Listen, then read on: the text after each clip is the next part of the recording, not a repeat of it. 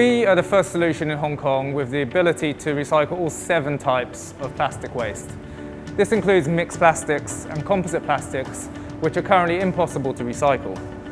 We take this plastic waste that would otherwise go to landfill, and we turn it into sustainable construction materials.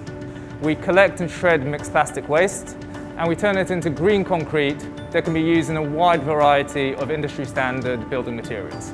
There is no sorting, no heating, no chemical processing, which results in an energy efficient and environmentally friendly manufacturing process. The upcycled plastic can replace natural aggregates in concrete brick, and our finished products have been tested to both Hong Kong and international standards.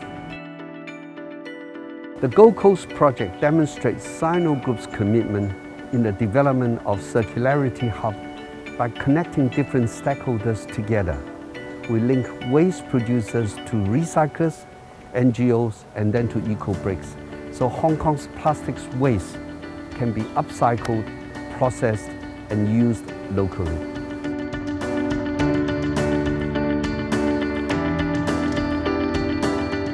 We are incredibly proud to have developed a circular economy solution to Hong Kong's plastic waste crisis.